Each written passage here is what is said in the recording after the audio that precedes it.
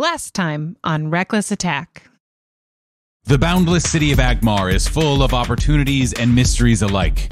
As the party begins to explore within the city's walls, they waste no time in learning about what their new home has to offer, and what may happen to it if they fail to stop the mysterious, dangerous force known as the Mothman. Find out what happens next on Reckless Attack.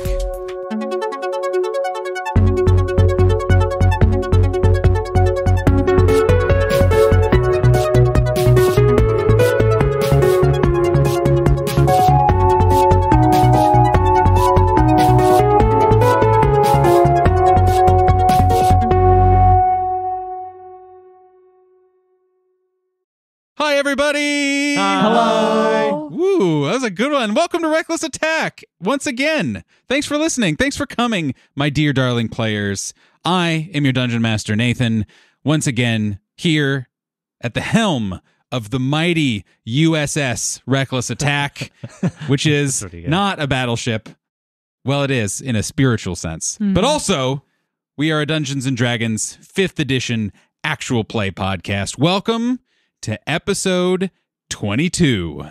On Tuesday. You guys, it's Tuesday. Tuesday, February 22nd. February, the second month. Of 2022. Yes. This episode will release On Tuesday at 2:22 a.m. Central Time. We were all so jazzed. You guys, the amount of hype in this when that would room. happen. That This episode brought to you by the number 2. Yes, this is our Sesame Street episode. Yes. Thank you for joining us on this nearly 2 dozen episodes. Yeah. Wow. That's crazy. Mhm. And also, the gods have aligned and blessed us in this This two truly magical, once in a lifetime Reckless day. Attack. Yes. Reckless Attack. We have currently gone to 11 twice. Yes. But hey, that's enough about Toos. And that's enough about me and also our peerless battleship, the USS Reckless Attack. Across from me is the unbeatable. I'm trying to decide if there should only be 2 frogs for today as opposed to 3 frogs because... Jonathan, No. I like the spirit, Right. but there's a promise that we've given our audience, Fair. which is a stack.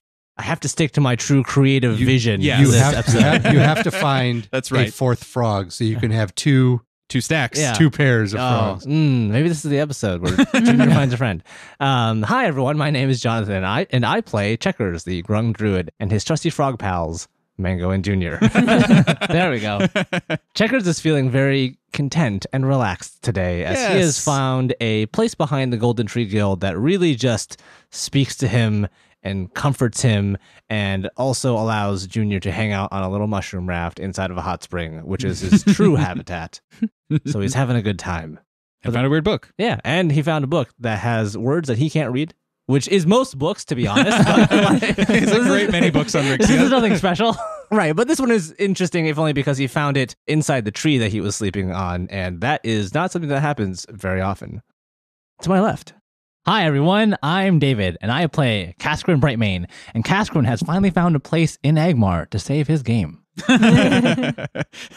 What's it called? A spawn point. Yeah. Yeah. Yeah. The rest of us died. Church of the 12. Nice. We all end up in Rockma, and Cascarin ends up here. And to my left.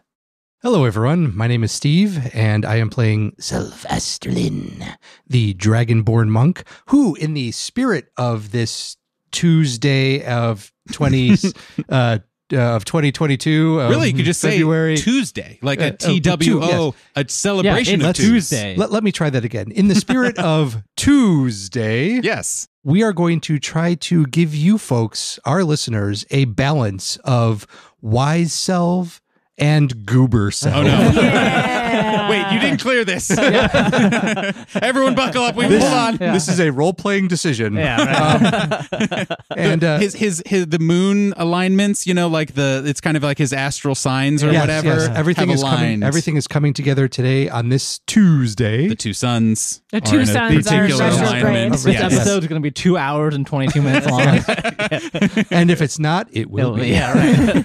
It's the same Buckle up, everyone. 55 minutes done 2 Again. 1/8 time. Yes, exactly.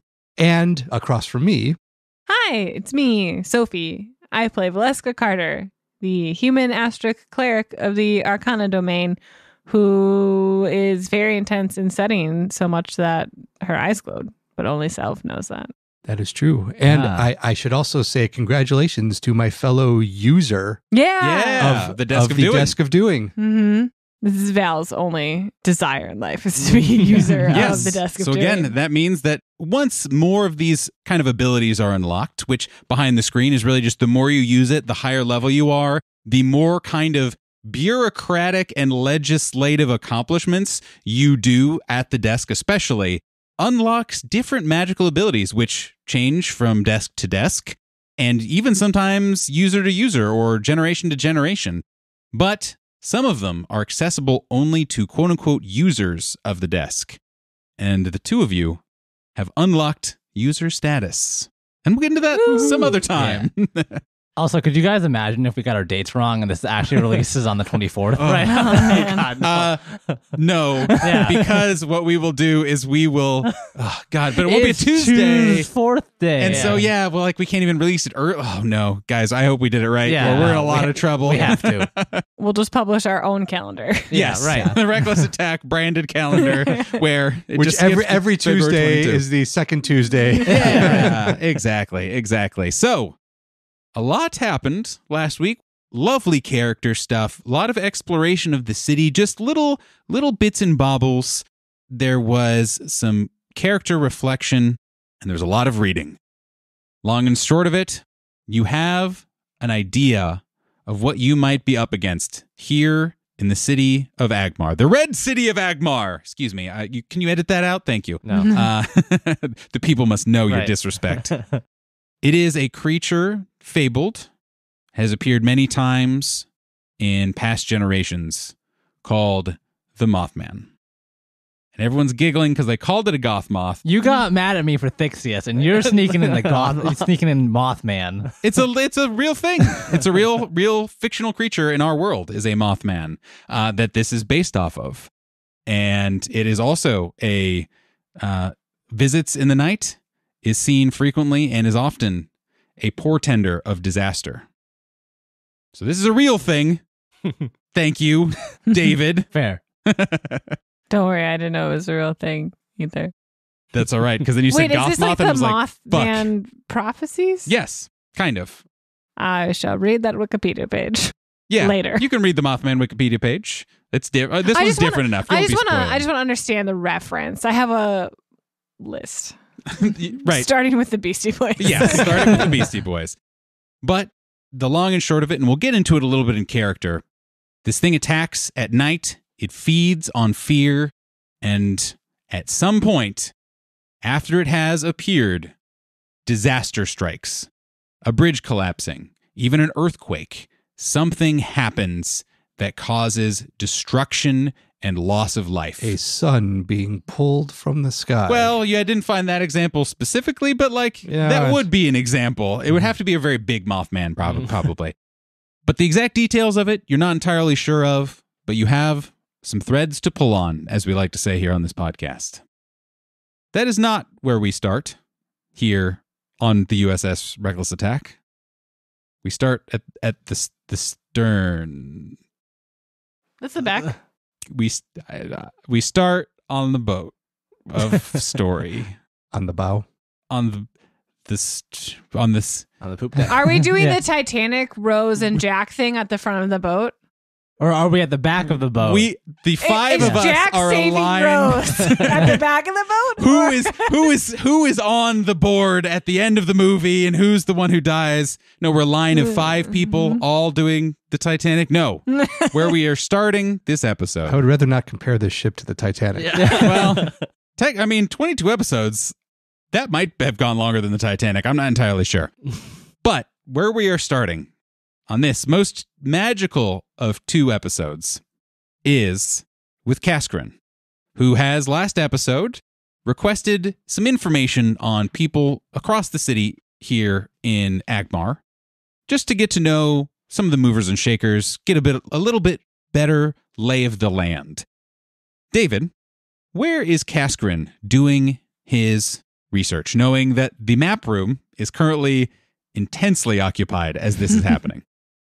So Kaskrin is in the conference room in the Golden Tree Adventuring Guild. He's got all of these papers, all of these dossiers spread out, and it's going one by one through them, maybe cross-referencing some and looking through them.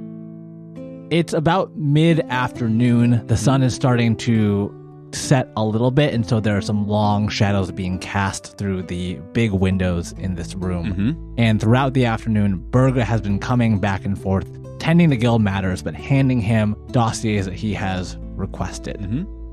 He takes these papers, but anytime that Berga draws close, Kaskrin tenses up just a little bit. When they're talking, he maybe doesn't quite meet her eyes as he politely takes the papers, but there is a moment as Berga is approaching Kaskrin with another set of papers in her lap, and Kaskrin doesn't hear her coming. He's so focused in his work that Berga says, like, "Here you go, Kaskrin," and Kaskrin clenches the paper, almost crushing it in his hand in reaction, and looks to Berga. I was going to ask, do you envision Cass's tension and kind of reactions? How well does he hide it? Or how small are these reactions? Or how visible is it? And how much is he aware of it? Yeah, he has been hiding it very well up until this moment when it catches him off guard. Oh, I'm sorry. I didn't mean to startle you there, Kaskrin. I just have the last few papers you asked for, yeah. And Kaskrin, he wants to say, "It's okay, Berga," but the words that come out of his mouth are, "Does it hurt?" Sorry, what? Does what hurt? Is this like a pickup line, or that's... I'm sorry, Berga. Does the shard in your chest, does it hurt you? Not in a way that I notice anymore. When it got put in, it was very painful, and for a long time I had to learn to fight with a little bit of twinge of pain, but this many years I have gotten used to it. Why would you ever want an object of focus inside you in the first place? And he kind of like gets a little, not angry, but like his tension is starting, he's been holding tension all afternoon and is now starting to come out. How could you even think to do that to yourself? They're so dangerous. You have no idea the power that they store inside them, Berga. You don't understand. And he is like holding the paper in his hand, and it is now just a ball. Yeah, I was gonna say, at this point, I'm sure just truly unreadable, useless. I'm sorry, Berga. I didn't mean for that to come out.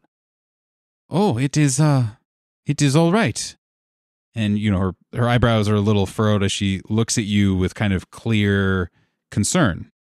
She just kind of shifts around a little bit in her seat, and she says, "Well, yes, they are very, very dangerous. This one is dangerous, certainly.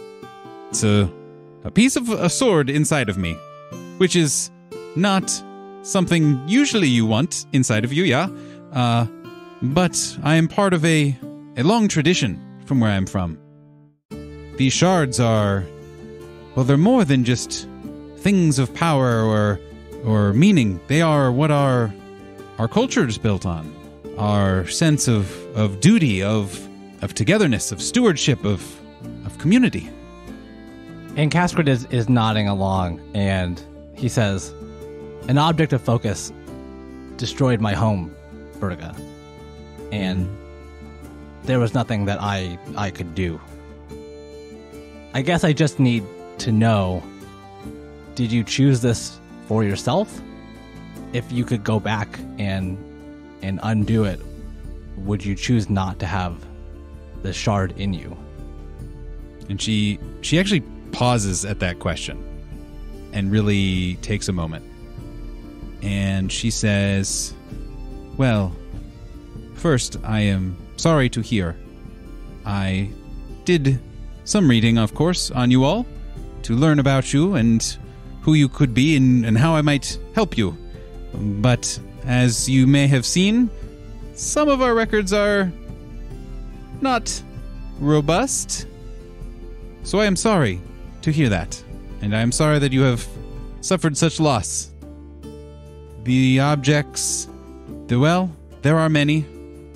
Some used for great good, others corrupted, and both used to do great and terrible things. I admit, when I took the vow, when I volunteered to take in this piece of history, I wanted to do it for the power, for the adventure, for what it would mean for my future. It's a great honor, you see. It's a great opportunity. It means standing. It means everything. Of course, of course. But it gave me a great gift beyond the abilities.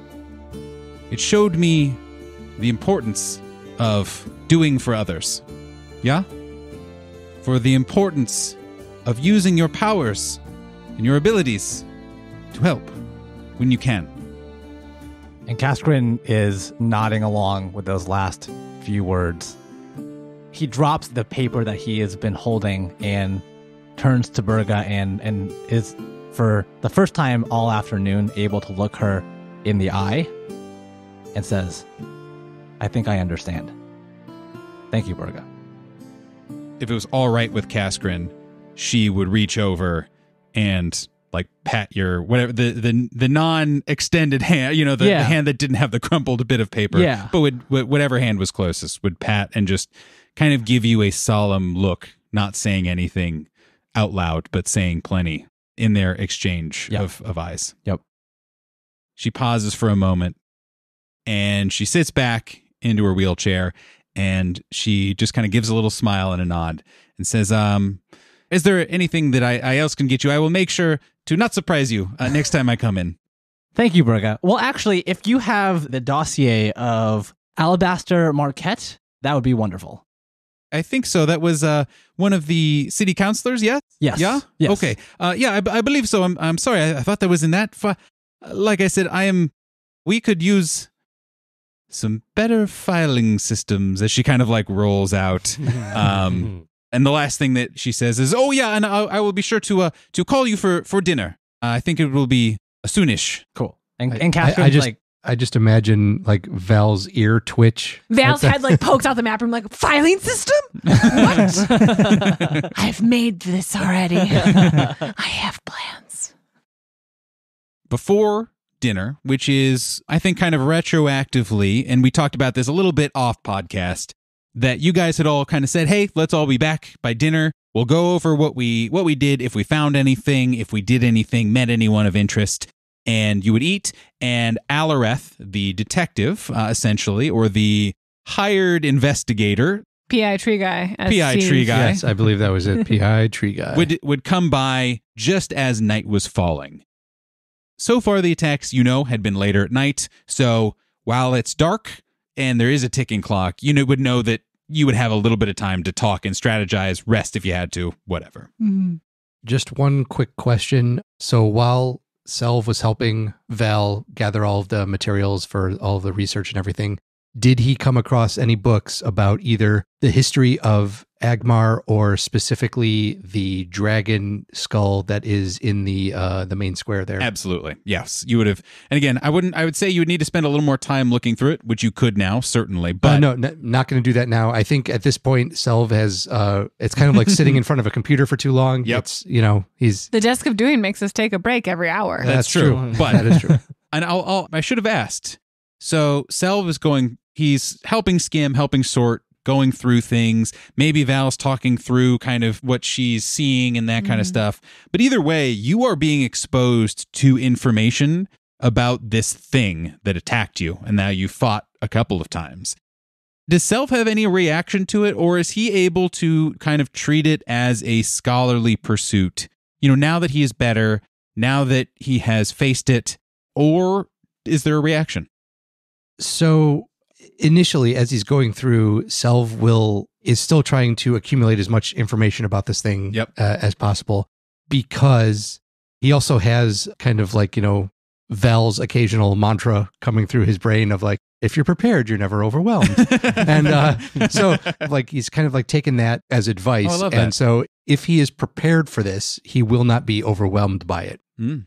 While he knows and understands it is a type of magical fear, so it's not something that he might be able to logically get through. Totally. He is still kind of mentally preparing himself and almost like focusing his willpower on, even though it feels like that. it's all closed in, it's not actually closed in. You're not actually trapped in anything when this thing hits you. And so he's kind of going through this in his mind. Yeah, very as he's affirming and building that. as he's kind of going and researching, It's wonderful. and then knowing also that he is not going to be alone the next time this thing shows up Yeah. is very important. Okay. So you're able to, not just while you're helping Val, but kind of afterwards as the research kind of winds down, easily able to find that kind of baseline information for you to go through of the city itself, any questions you might have, or at least of the history, the basics, and of, we'll say, dragons in the area. Okay. And you might be able to find some stuff, especially between those two Okay. books. I'll kind of put those on the side in the selves pile to look Yes. at later. Do not reshelve. Yes. Or reselve. Boo. That's the goober half. Nice.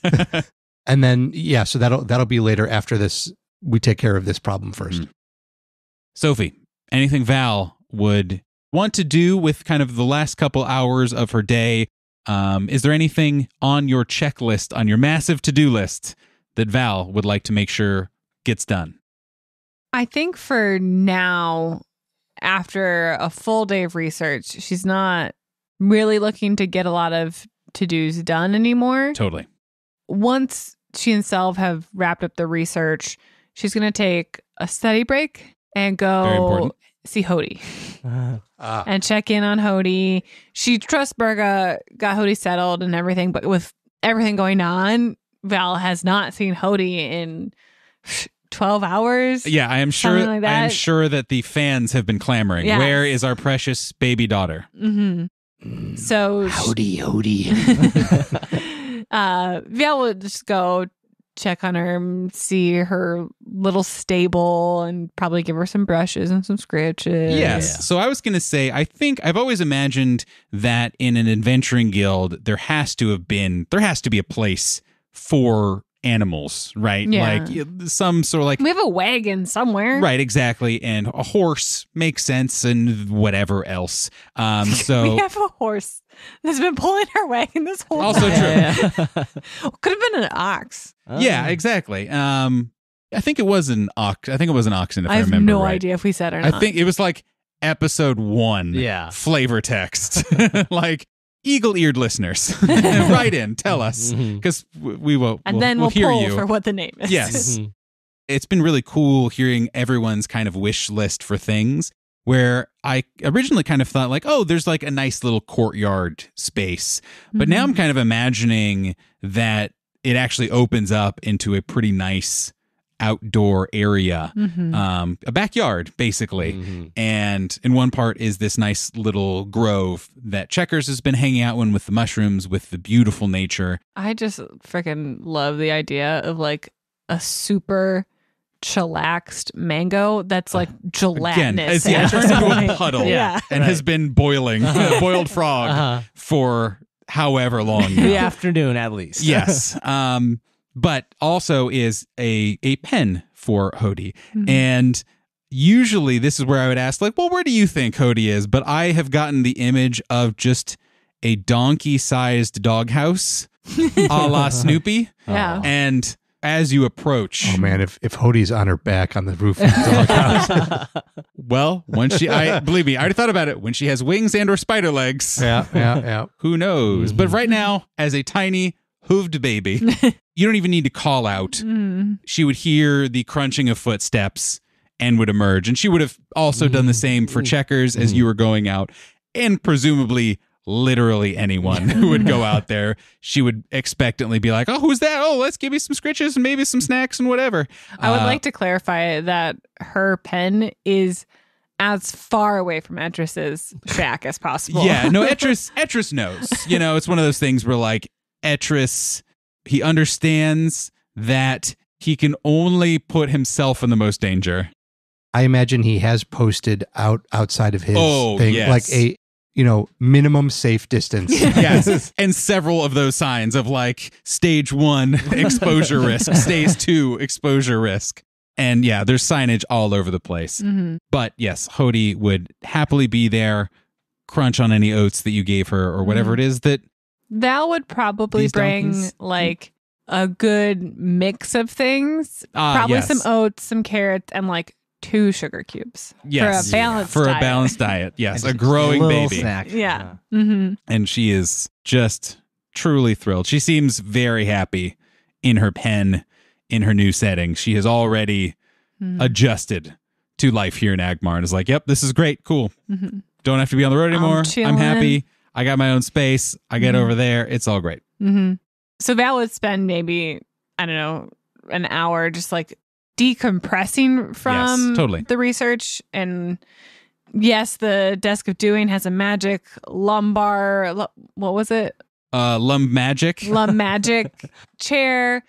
And she stretched a whole bunch, but you still just got to like get up and walk around a little bit more. And then after You could join the hot tub with Mango Yeah. if you wanted to truly relax.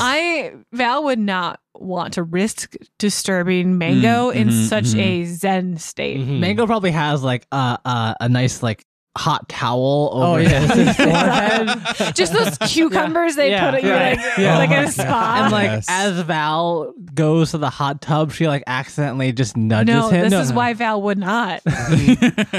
Both Mango and Junior, I think, would both have like little cucumber slices on their eyes as they're relaxing in the hot spring. Oh, except I'm imagining neither of them fit. Oh, yeah. Because Junior's so tiny, so he has one cucumber as a hat. Yeah. And then for Mango, he literally has 2 slices of cucumber just like on his eyeballs. just like sitting on top. Just sitting on top. But they are so pleased at this outcome. Note to self: buy watermelons for Mango.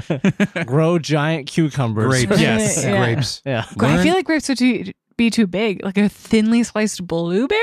Maybe. How big is Junior? And what is He the is appropriate frog-sized. sized Yeah, fruit to right. fit on his eye? Well, guys, great news. We have a whole campaign to explore these sorts of weighty issues. Yes.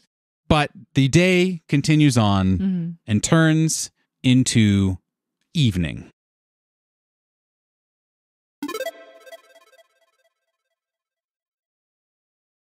Hi everyone, it's Jonathan here. Hi, everyone. It's David here with the mid-roll. Yay, the mid-roll. Welcome back to another episode with us. We hope you've been enjoying it so far. If you have, let us know if you haven't already. We always love hearing about the comments that you all have, and just if you haven't given us a rating on Spotify or iTunes, please be sure to do that because we greatly appreciate it. And you all are great people, so we love seeing all the comments that you have. Along with that, if you haven't already, consider checking us out on Patreon.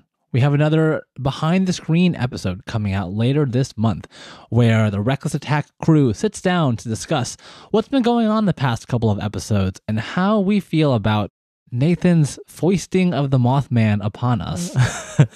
And how much any of us actually know about the Mothman / Mothra / any of that. Spoilers, it's zero. We know nothing about None of it. us know, but that's okay. Yeah. But we had a fun little chat, and it will be on our Patreon later this month. So check us out there. We got all kinds of other bonus content available on Patreon. If you hang out there long enough, you even get an exclusive sticker. It's a pretty cool sticker from what I've heard and seen, because I've definitely received it. Lastly, if you haven't seen us on social media, come check us out on Twitter at reckless_attack, where we post a lot of memes, status updates, and just overall have fun with the community. Yeah, it's a great time. You can interact with Nathan. You can interact with the rest of us there. But we were all on Twitter, and we will say hi. So please come over and say hi to all of us, too. I think that's it for the mid-roll. We'll send you back to our regularly scheduled episode. Bye, everyone. Bye.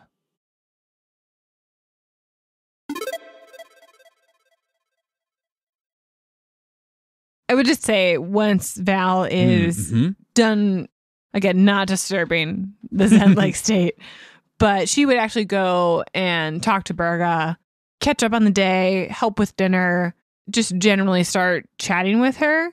And I was wondering, would it be an insight check to guess her accent and what her native language might be? Yes. So it could be insight. It could also be history because she kind of told you the general area that she was from. I would say either of those two work for me. Let's go with insight. Okay. Guidance.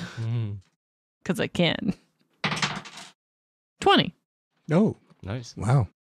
Her native tongue is one that it's one of those where if you would have guessed, you would have guessed this one, but languages are messy. This is the language of Utkesh, Utkesh, but is basically the language of the kind of far north. Okay. Does that even work? I don't know. Not speak. Ooh. This language. Okay. No, Yet. Not yet, yeah. Yeah.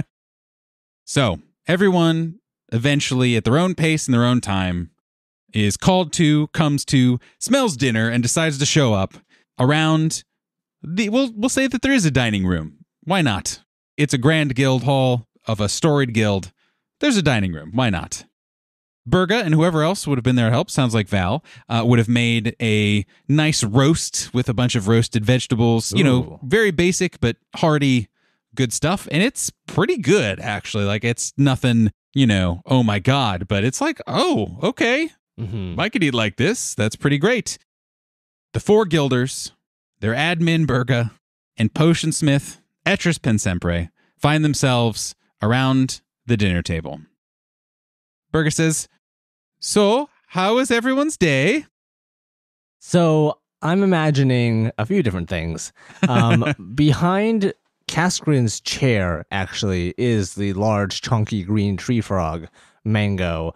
And he's just kind of like sprawled out behind Cass's chair.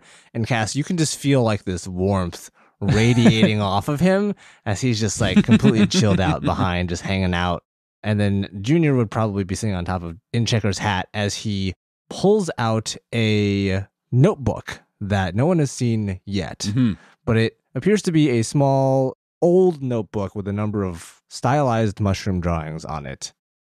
I was looking around earlier back in the backyard, and I found this cool notebook. It looks like it's been there for a while.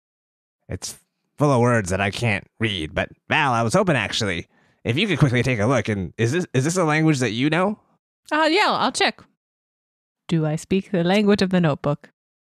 It is not a language that you are familiar with. Ooh. Wow. Huh. Nor is it a sister language to any language you know, and not one that you would be able to identify. Not one that you were able to even kind of pigeon piece together, but similarly, you could roll some sort of intelligence check to see if you can identify what this might be. History? I think history works just fine for me.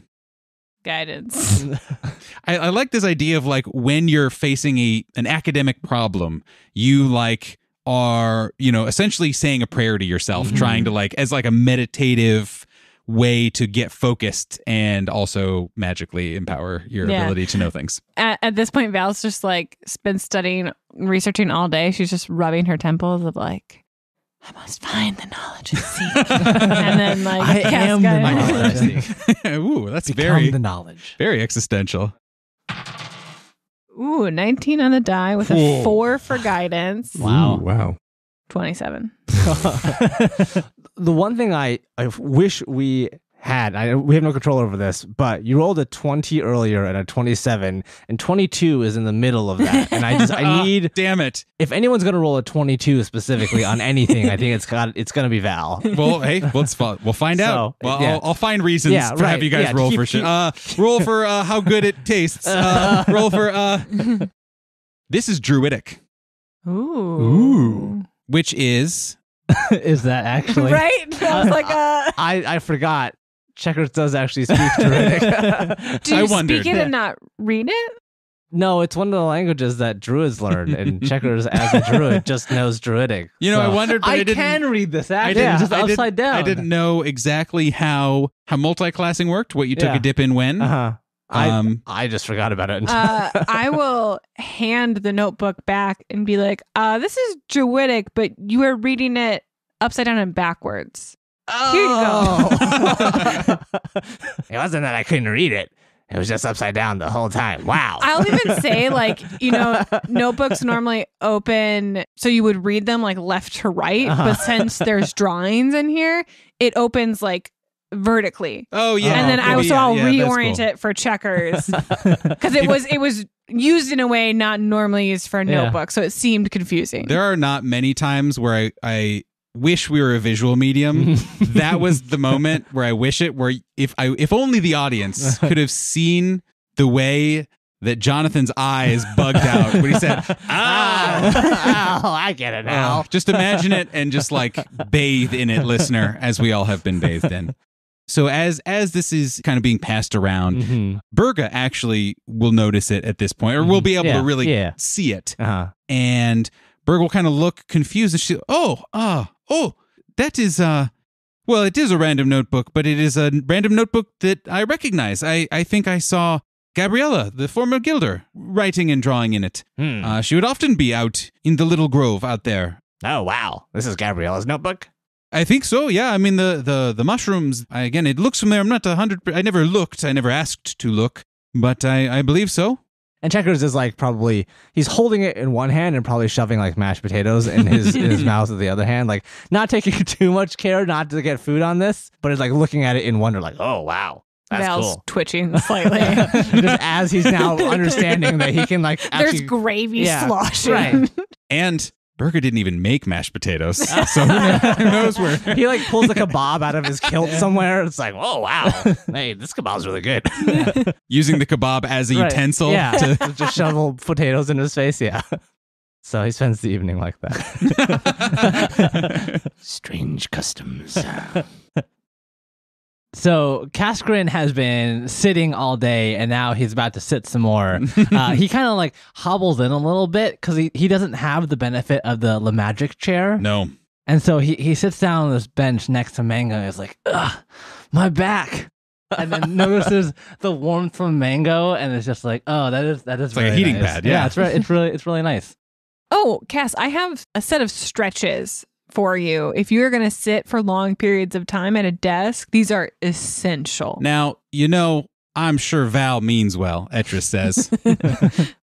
But you know what takes a long time? Stretching. You know what doesn't? Slapping some ointment on your back. Both me and Kaskrin are pointing at Valeska and Etris.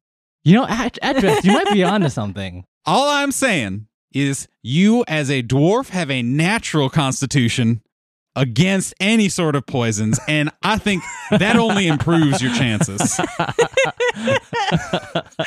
love it because it is exactly what Etris would say. I'm not guaranteeing nothing, of course. Because if I'm being honest, if I had figured this out years ago, I would not be in the Gildan business. I would be a multimillionaire. But I think this time it's gotta work. and he rubs his back one last time. It's like, we'll talk later, Etris. That's all I ask. And he goes back to just shoveling also potatoes while holding a fizzing vial of something also uncomfortably close to the food he is shoveling into his mouth. And I'm just imagining that was his cocktail or something. Yeah. He takes a sip, washes it down. It's just root beer, y'all. And Kaskrin reaches for some of the food and gets a slice of roast and is just enjoying the ambience and the camaraderie of sitting around a meal and eating. Do you report out on anything, that you found or anyone that you found, or just does everyone know, like, I was looking at the, what's the word? Yeah. He was mentioned he was looking through some of the guild files today, but wouldn't go into any detail. Cool. Selv is going to take a large slice of meat and just kind of like not really cut it, but fold it on his plate and then just kind of just directly into his mouth and just start chewing. And then, oh, what a horrible sight. Watching a dragonborn just rip a steak apart or a roast apart with this. Ugh. And then he'll put his fork down kind of as he finishes chewing and then says, Val and I have some interesting things that we found. I'll let her begin. I know she's anxious to let everybody know what we were discovered, and I believe she may have a flip chart or PowerPoint. Everyone turns to face and look at Val, and she has just like chipmunk cheeks full of food, and she's got like a little like roll of bread that she was just like actively stuffing in her mouth. Like, Holy oh, fuck! I love that character detail more than any other character detail I've ever heard in my entire life. That Val just shovels.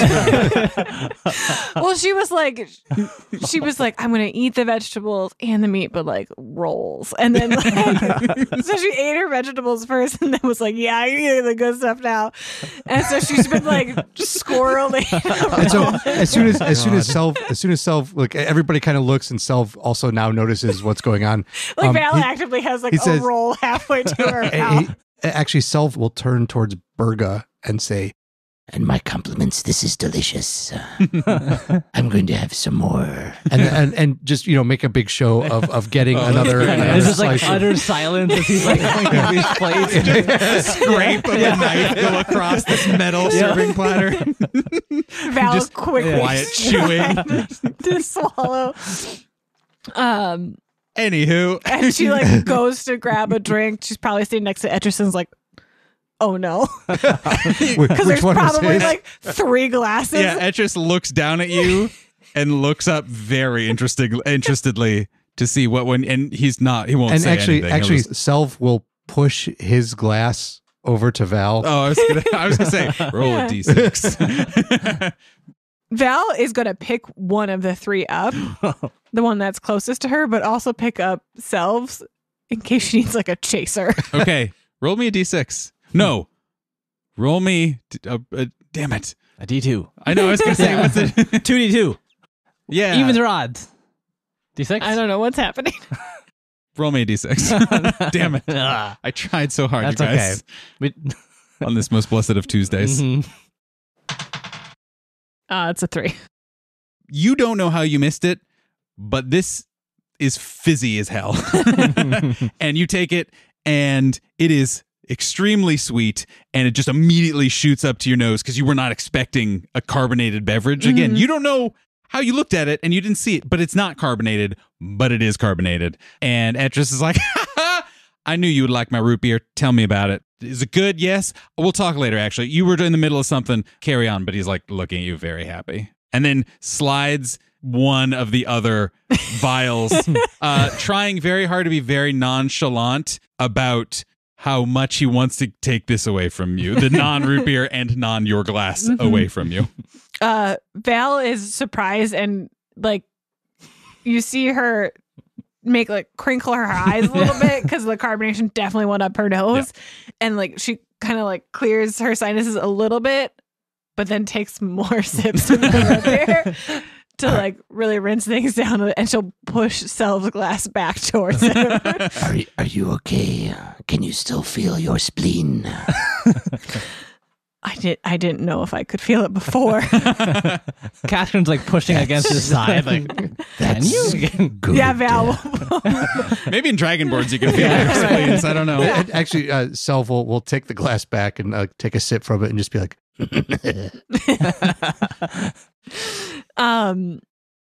Val takes a breath and like resets herself and says, yes, unfortunately I did not have time for a presentation, but we've discovered some facts about this creature, namely that its name is the Mothman.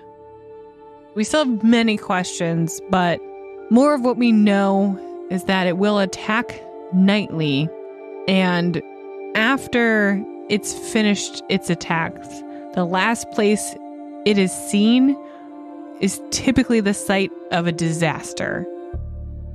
There were many examples ranging from a breach in the walls, a collapse of a building. It's never anything good, but again, the last attack that happens, that site will have a disaster. Valeska, did your research say anything about how to stop it? What it's weak to? Why haven't our weapons been affecting it as much as we thought they would? Or why some of them are more effective than others? Unfortunately, nothing like that in our library. My plan is to go to the main library tomorrow to do more research. I have a lot of information to go off of and find more, but for tonight, this is really all I have. Well, that sounds like plenty to me.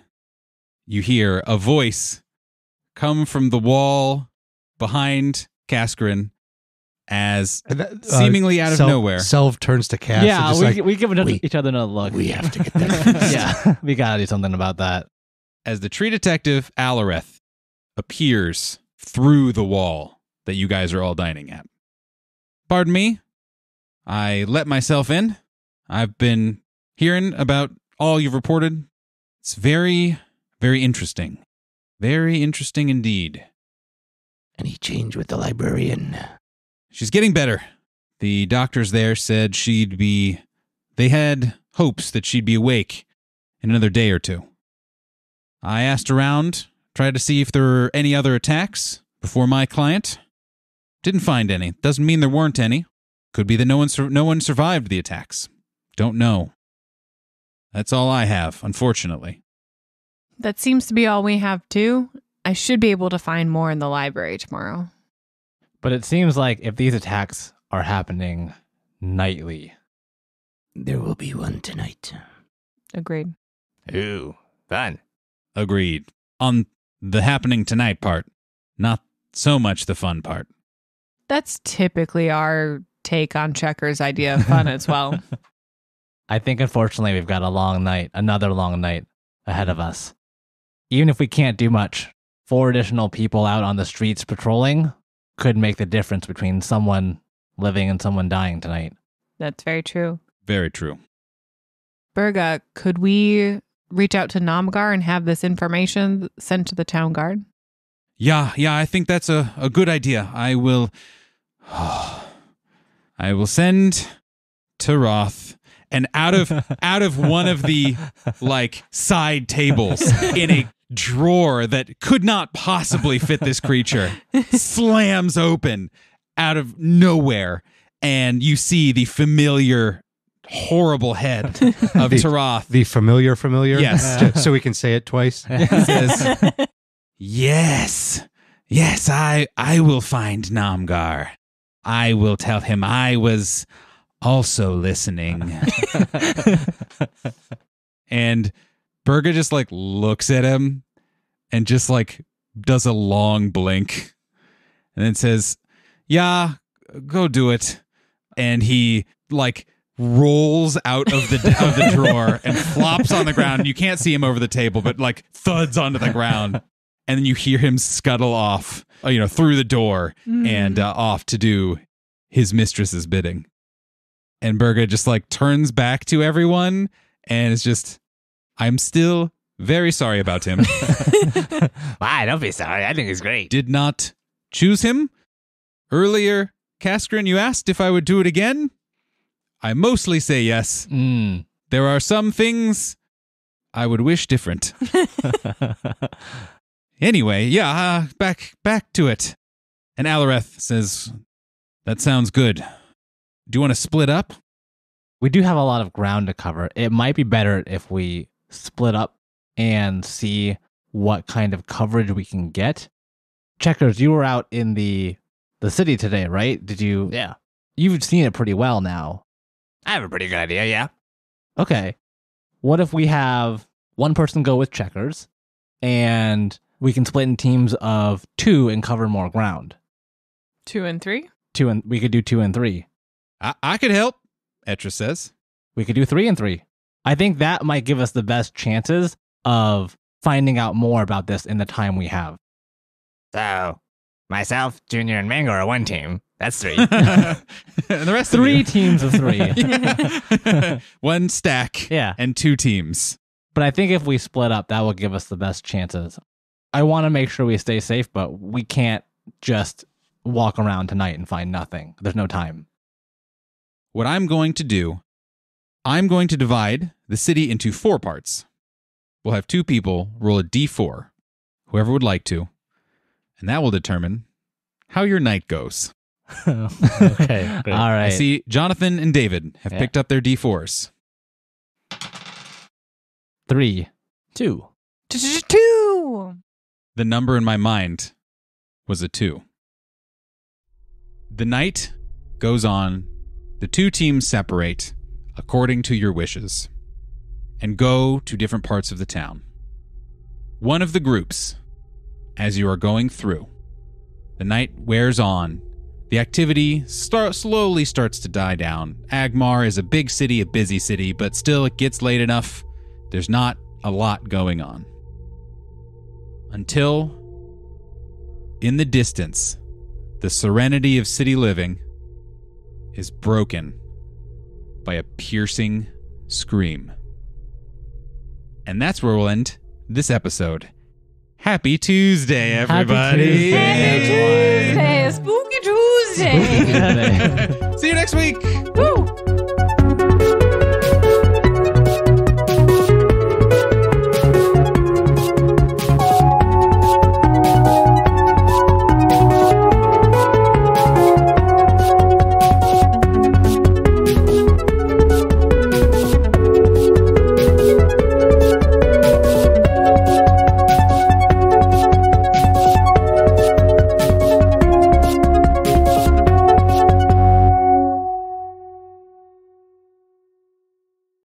If you love Reckless Attack, you'll love the people who helped us make it possible. Our logo artist, Maggie Pearson, character artist, Borg Cinnabon, and website designer, Donnie Chung, put together all the visuals you see for our podcast. We have some fantastic music, too. Our opening and closing theme was written by Chicago-based composer Megan Carnes. We also used the works of Michael Gelfi and Alexander Nakarada for our background music. You can find all of their social media links and more info about them on our website, recklessattack.com. See you all next time.